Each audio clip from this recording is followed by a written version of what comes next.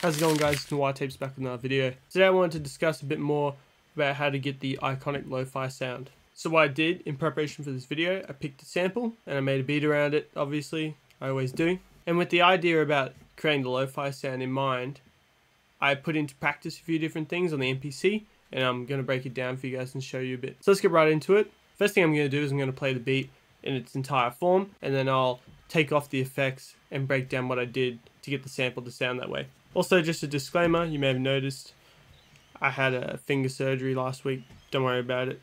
I've just got this thing on until the end of the week, and then they change it into a different dressing, and hopefully these two fingers won't be bound together anyways. But it ain't going to stop me from making videos, so let's do it.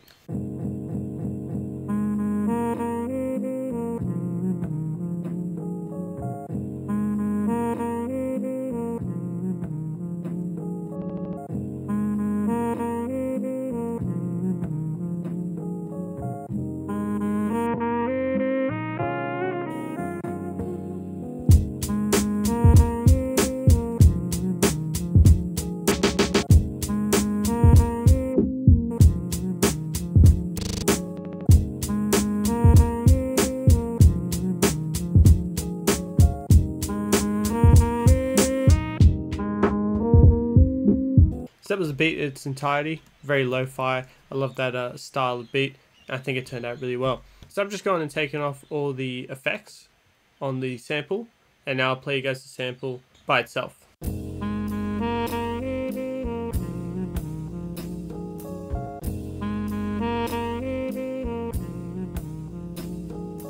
You can hear it sounds very different to the end result. I think one of the things I always remember when it comes to lo-fi is the low passing of the sample to get that watery vibe. And I think a great example of why that came around is in this sample right here. You can hear I've done a bit of warping so I could use the pitch I wanted, and the hi-hats in particular in the sample sound very warped and not great.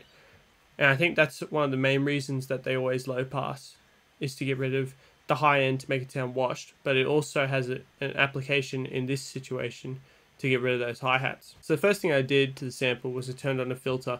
That does the majority of the work to get it to sound lo-fi. There's a few other things you'll see in a minute, but using a filter is a great way to get rid of that high end and get rid of those gross hi-hats that I just talked about. So this is what it sounds like with the filter on.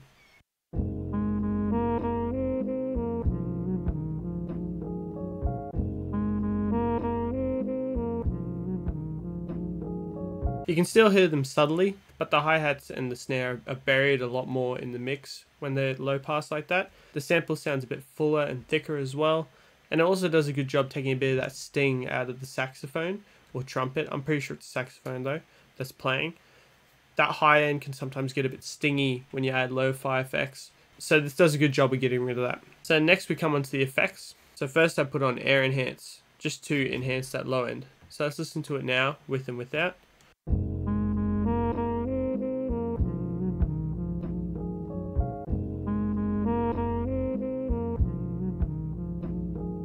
Very subtle difference in the headphones, and probably on your phone speaker if you're listening through that as well. With the sub, you would definitely notice a difference there. The next plugin I used was Air Flavor. I sort of played around with a few different presets, and I ended up using the gramophone too, and turning down the timbre depth. At full, it would sound like the sample was so thin and it was coming out of a gramophone. That's the point of it. But as I turn down the timbre, it keeps both the original before it came into the plugin and the output of that gramophone, and it merges the two. So this produces an interesting effect. This is what it sounds like with it on.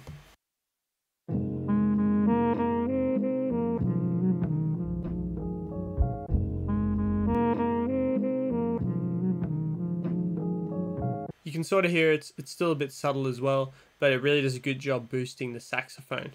So far all the plugins have just been essentially building on what's already there. Aside from the low pass, that made a significant change at the start to make it more lo-fi, but now is where it gets very lo-fi. I end up using the Air Lo-Fi plugin, conveniently. And in here, I covered this in another video, I'll link it up the top here, but I have a bunch of different presets I've made myself, just mimicking different samplers, and I tried a few different ones, and I ended up liking the way the SP1200 one sounded. And that's, of course, like, that's a classic sampler that is used in lo-fi as well. so that makes sense. And so I'll play it for you now, and I'll turn it on and off while it's playing so you can hear the difference, but it's very noticeable, you'll know.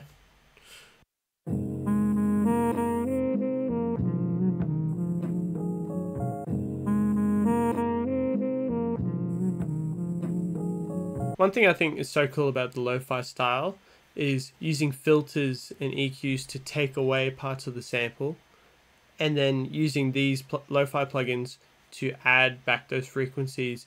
It sort of transforms sounds into these different sounds that you didn't have in the first place. Like this saxophone here, there was hi-hats playing, it was a full song, and I've stripped it away and then added those frequencies back with the lo-fi plugin and the bit crushing, and it just transforms the sound. So it's so different. But yeah, so that's what I did. Low pass to remove those hi-hats. It was practical, but they also do that in lo-fi a lot. I used air enhance to bring up the bass a little bit. Use that as like a per situation sort of option there. Air flavor to add that gramophone texture. And then the big one, air lo-fi, does a good job with the bit crushing and adding that sting to it. And so this is what we get after we've added all that.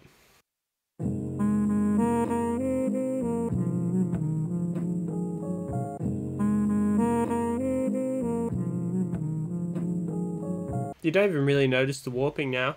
After that low pass has done its thing, a lot of those warping artifacts are taken out, and then the frequencies are reintroduced with the lo-fi plugin. You only notice a few, like that saxophone at the end of every 2 bars. You can sort of hear it sounds a little warped, but it's fine. It sounds pretty good, I think. And so then all I did was added drums. And I think I added a lo-fi plugin on the master as well, but you don't have to do that. I just did it because I like the way the drums sound with it as well. And this is what I'm left with.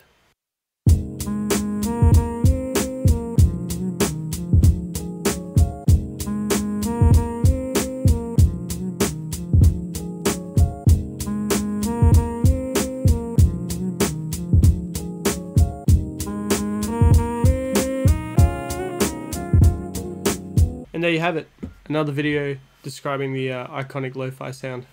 As you can tell, I love making lo-fi. It's one of my favorite genres to make and listen to. So chill. I'm not a person who needs music to study, but I just love lo-fi as a genre. I think very nostalgic, and there's a lot of emotion in it, which is something I'm always looking for in my music. Anyways, thank you for watching, guys. Hope you enjoyed, and go get my free drum kit in the description. You can go to my website and download it, and I'll see you next time.